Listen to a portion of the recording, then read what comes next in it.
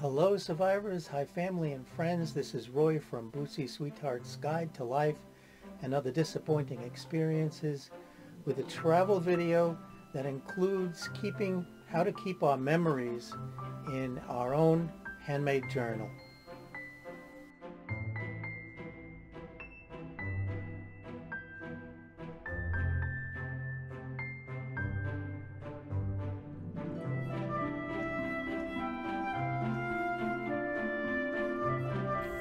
Well, hello, finally got this video going. It has three purposes. One is to share with you a little bit about a trip we took years ago on the Queen Mary 2 from New York, well, Brooklyn, to London, well, Southampton, and then a plane ride to Paris. The second is to try out a new camera called ManyCam software. I've been having some issues with that. And lastly most importantly, is to share with you my husband, the crafty curmudgeon's first journal, at least one of the first journal, which is a travel log of this wonderful vacation. You know, when I was little, you didn't take a plane to Europe. It was just too expensive. So everyone took a boat, a ship. Ocean liners were all over New York, leaving from Brooklyn and leaving from Manhattan. It was wonderful and it's so romantic. I got so hooked on it, I made models and followed it in the newspaper when ships were coming in and ships were leaving. So when we had the opportunity to take a transatlantic boat ride, ship, on the Queen Mary 2, we jumped at it. It was a 5-day journey. We lost an hour as we went each day. So when we got to England, our biological clocks were already set and adjusted. So if anybody has ever flown overseas, you know that first day going back getting there is very hard, a very difficult adjustment. So anyway, here's our little travelogue and journal making experience, which I call a journey and a journal. Queen Mary 2 and Paris. Thank you for viewing, and I hope you enjoy. There's something really special about leaving on a ship from New York. We drove to the port to see the Queen Mary docked in Brooklyn. Not up by the regular piers, but way down by the Verrazano Bridge. She's a beautiful ship, a real ocean liner. One of the thrills, of course, is leaving New York Harbor with the Statue of Liberty behind us and headed out towards New York Harbor and the Lower Bay.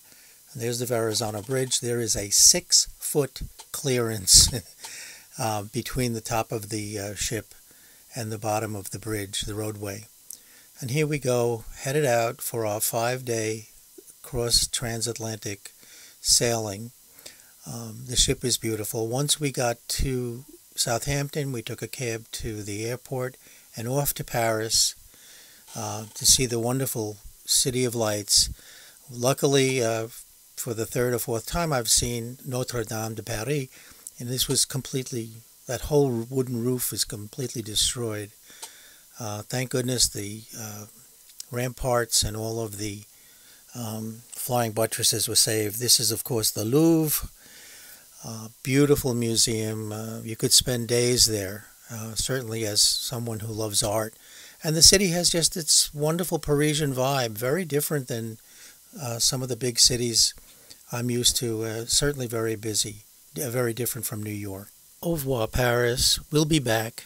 How do we remember and memorialize this wonderful vacation? Well, of course, we make a travel journal.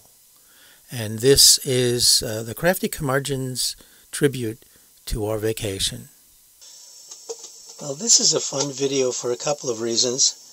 Number one, it helps me relive a vacation that we took, I think, in 2007.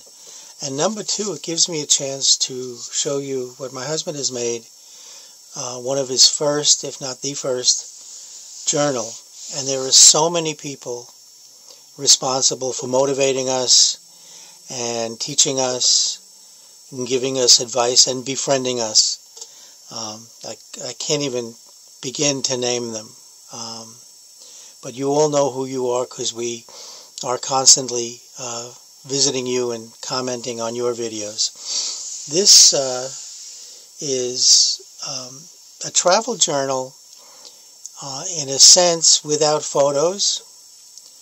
One of the things that I think is lacking in some of our scrapbooks, that a video especially, is we don't have any of the ephemera, any of the little things that made the vacation very, very special. And that's what's in this journal. It's all the little tidbits and things that after you see a photo or see a video, you're holding something that you may have held when you were away. Now this is hand-dyed paper. This was a first for him. And you can see the signatures are held in with two rows of cording. Such a pretty design. Inside covers are matching. The inside covers are matching. I'm so proud of him. And now we start our little revisit of our vacation. The Queen Mary, we were on deck 11. I can't remember the cabin, but here's one of the luggage tags. And the others were on our luggage. So that's very special, I think. Here it says left. It was May 29th, 2007. We left from the Brooklyn terminal, and we sailed on the Verrazano Bridge. Here is our cruise card, and for any of you who cruise know that you get, well, it's changing. Sometimes now you get a bracelet, but this is the cruise card for the Queen Mary, and this, of course, you show whenever you want a beverage or try to get in your room. This is your room key, your charge card. No money exchanges hands unless you want a tip.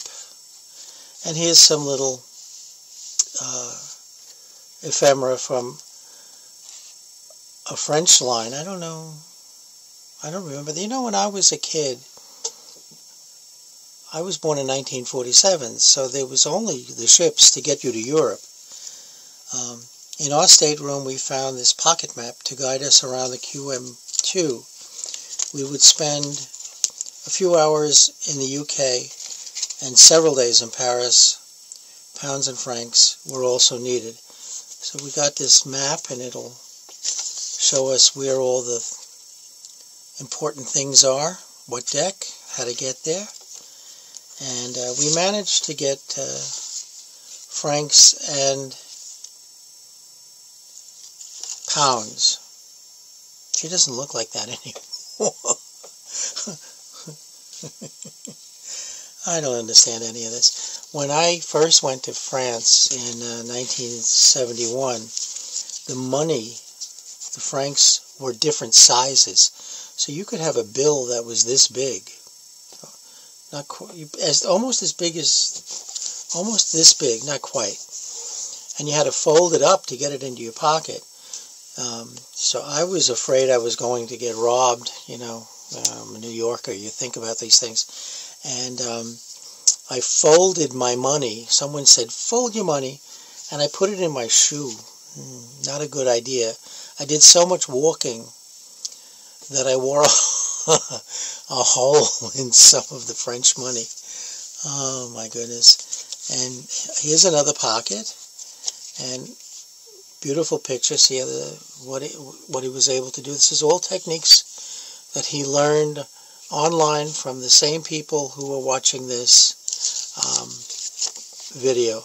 It's all nautical terms. I don't have the focus, autofocus. Can't see it. But great ephemera for that. The old-fashioned bellhops. I don't know who this is. Oops. I can't tell who that is.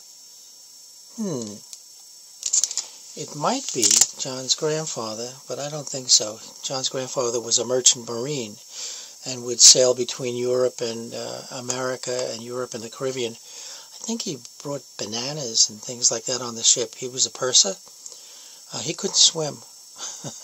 And his last ship, one of his last ships, was the Morro Castle, which burned off the coast of New Jersey. And we have a photo somewhere of him hanging on the anchor line for dear life because he couldn't swim. Imagine sailing on a ship, not being able to swim, and no life jacket. Here's a beautiful little passage from a book from London, from England, talking about Piccadilly Circus. Here is our dining room card. The Queen Mary, Cunard still has class sailings, so you can be in, they don't call it first, second, third class anymore, but there's at least 2 classes, and they really segregate the passengers. I wasn't too thrilled with that, but that's what it was. Here's the original Queen Mary. My uncle, my mother's brother, was a naval career man. He served on the SS Shangri-La, an aircraft carrier. And when I was a kid, it was docked in Manhattan. And next to, we were allowed to go in on Visitor's Day, on Family Day, and spend time, have lunch on the aircraft carrier. God, for a little kid, 5-year-old, 7-year-old, it must have been 7 or 8. Boy, that was something else, I have to tell you. And next to us was the original Queen Mary. She was docked, loading passengers and unloading and whatever they do. Here's a map of the dock at Southampton, and a little bit about what a brigade is. Here we are dining in one of the dining rooms. It was a formal night. We had to pack so much luggage for parties. We actually shipped some back after we got to Southampton, so we didn't have to lug around 2 other suitcases. So we shipped them back with DHL. And finally we crossed onward to Paris. We took a plane to from, I think it was Heathrow, to Charles de Gaulle on Air France. Shh, I will never fly Air France again. First of all, each bag had to be weighed, and they all had to be under a certain amount. Well, we had one bag that was a little less and one bag that was a little over. So at the check-in counter, we were actually opening the suitcases and shifting stuff around so that the suitcases would be the same weight. They're very businesslike. They're not the warmest customer service people in the industry. Cunard White Star Line had so many ships in the 1930s and 40s and 50s. Now they're down to the Queens, as they say. I don't think there's anything else. And there's all these spaces. Now we can fill these with some of the photos that we cherish. But so far the journal, this is one signature, as you can see, what he did here.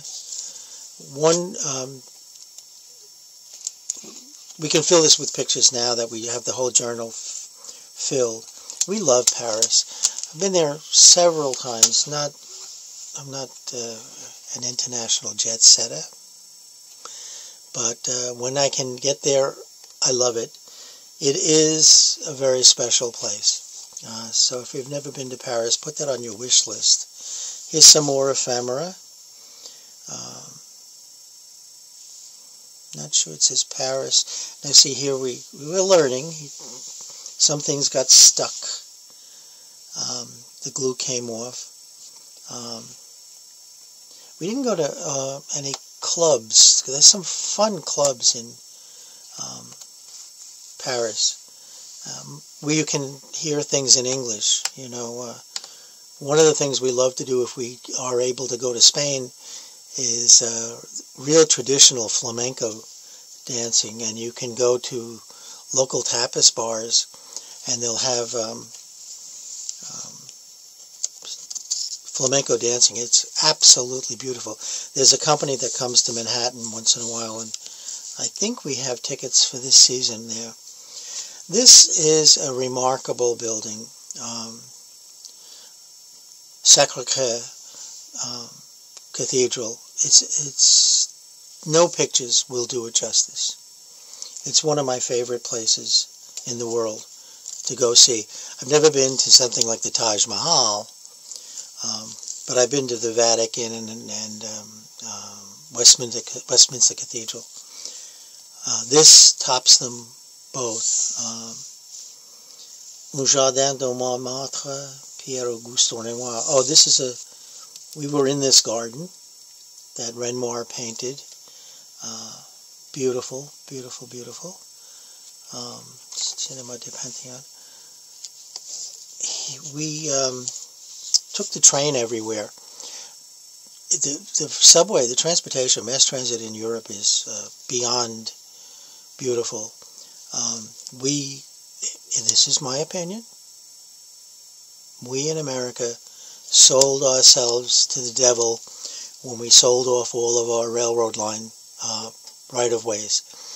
We should have an state-of-the-art modern rail system instead of what we have. It's very sad when you go to Europe and you see the kind of transportation, the elegant transportation, fast, convenient, on time, efficient, and inexpensive transportation between cities, between countries, because Europe is much smaller in total ground cover than the United States, so you can go to 2 countries, 3 countries in a day, easily. This is a little restaurant we went to. I think I showed you, yes I did, there should be a picture at the beginning of this restaurant. Just delightful. You can't recreate that because of being in Paris. You can find a restaurant like that anywhere, probably in the big cities of the United States, but just the whole atmosphere of everybody speaking French and English and all languages. And again, I've been to Notre Dame. I actually climbed up here in 1971, and somewhere tucked away somewhere in a closet where all those boxes and boxes and boxes of photos are, or is a picture of me with a gargoyle up there. They saved the rose window in the fire, but what you can't see, and I've only seen on television, is the whole back wooden structure is gone. There's a picture at the beginning of this video of the flying buttresses. For some short time I was an architect major, and these just, in college I was, and these just hypnotized me. Absolutely beautiful, beautiful architecture. Once you get to Paris,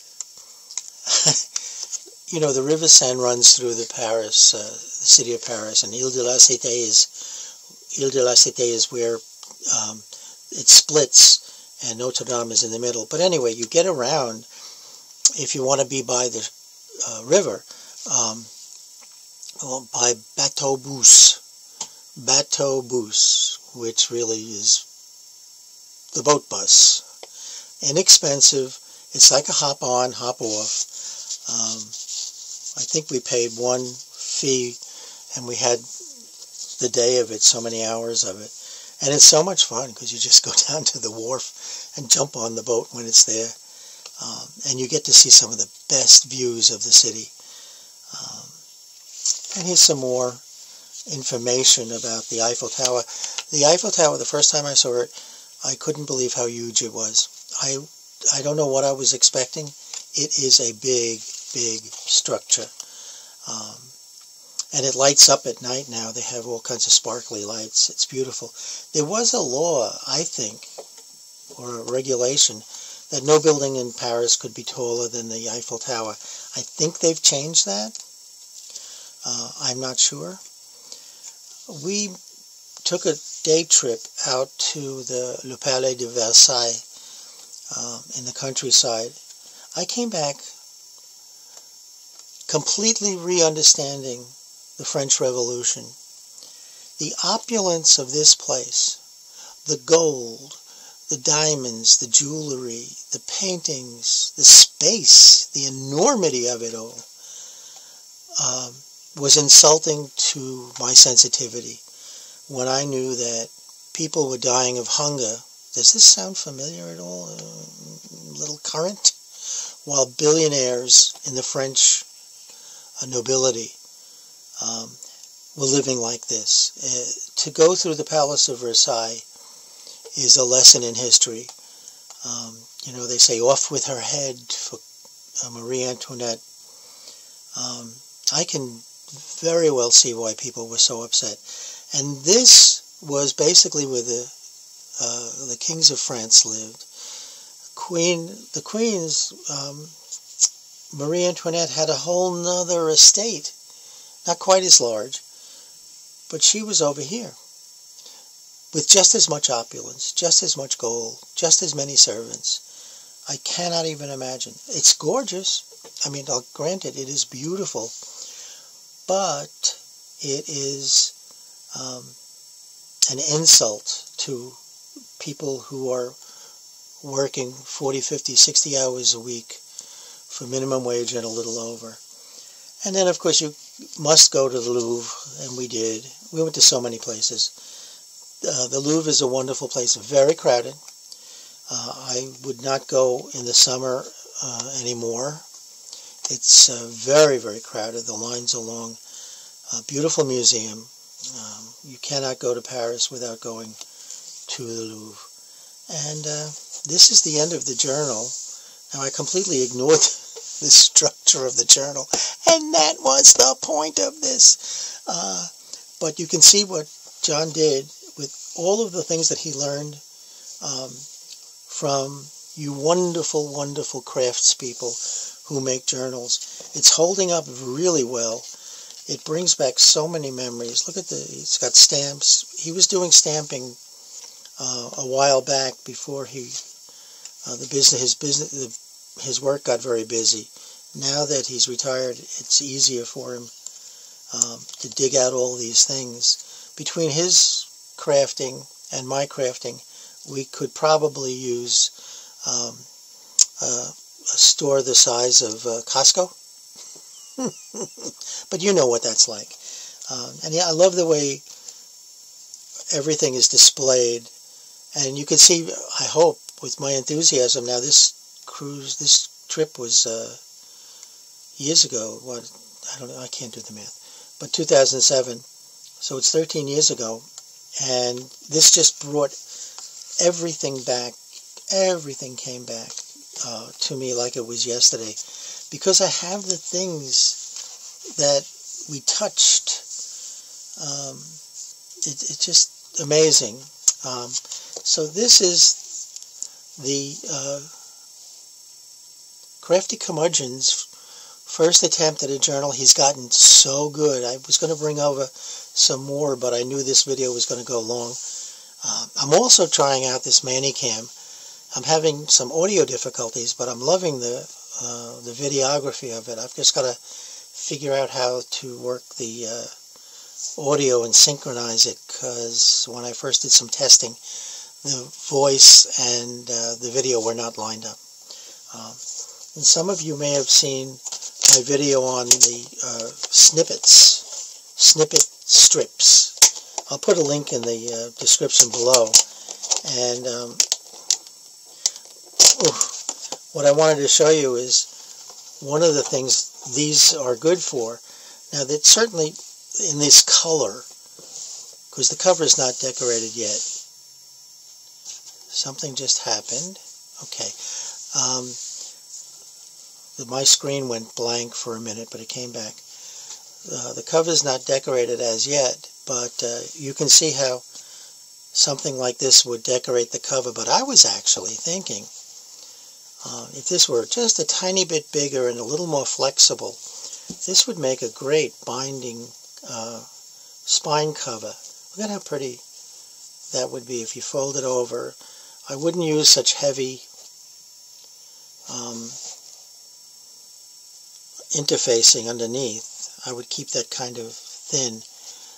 And in the right colors, this would be a wonderful... I gotta try this. I'll try one and see how that works. And I'll show you how that works. But anyway, this is a two-purpose video, just checking out ManyCam and showing you this great first project. I think for a first journal, this is outrageously good, but I'm kind of partial. So thank you very much for viewing. I don't know how long this went on. I got talking a bit. Thank you for watching. Thank you for spending time with me and thinking that this is important and interesting. And I'll see you in some live streams. Thanking you all for making our life richer with things like this to do. So again, in the words of a mentor on television, PBS, Nancy Zeman, who's been going a while now, bye for now. Thank you.